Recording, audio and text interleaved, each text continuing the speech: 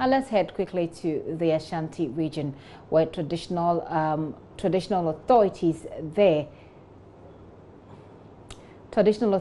there are accusing successive governments of sacrificing the region's development on the altar of politics.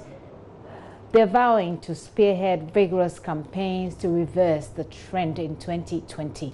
Bantamahene Bafo Owusu Amankwetia VI, who is also War Marshal of Asantehene, laments what he says is total breakdown of law in Kumasi. Ohiminteria has more.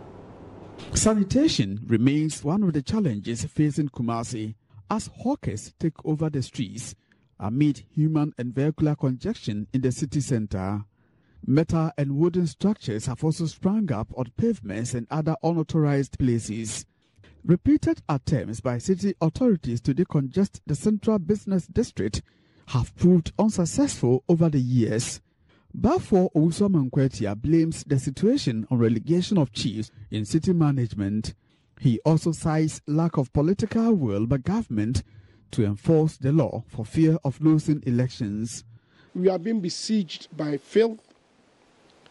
And then the fact that when you come to Kumasi, for instance, every pavement is has become, a shopping place.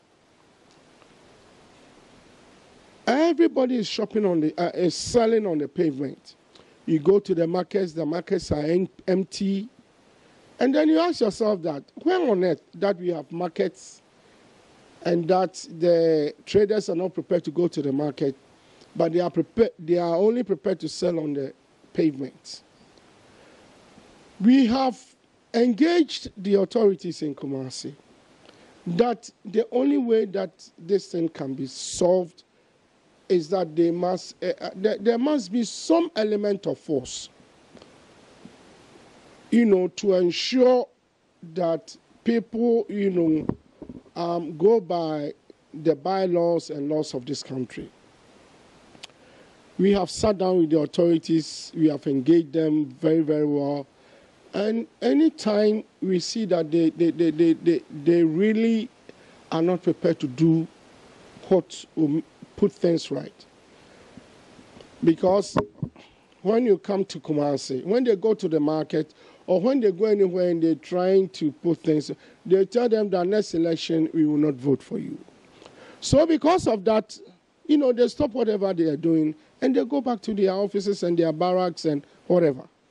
We are saying that Kumasi belongs to us. So if they can't handle things like that, we, the chiefs, we want them to give it to us. We want them to pave the way for us. According to Bantamahene, the Ashanti Regional House of Chiefs, led by the Asantehene, has already engaged political leadership over the matter. He says Nananom will now assume full charge to push for development in the region. There's a serious reverence for Otumfuo Osei II, Asantehene. I don't think that anybody can tell Kumasi, any authority, whoever you are, can tell the people of Kumasi to go to sleep. But Otumfuo can tell us to go to sleep and we all go to sleep. If the politicians are failing in this regard, I think that the chiefs can fill the void. I believe that if we go out there and we call our people and we talk to them, they will do the right thing. From Kumasi for JoyNews, Ohiminteria reporting.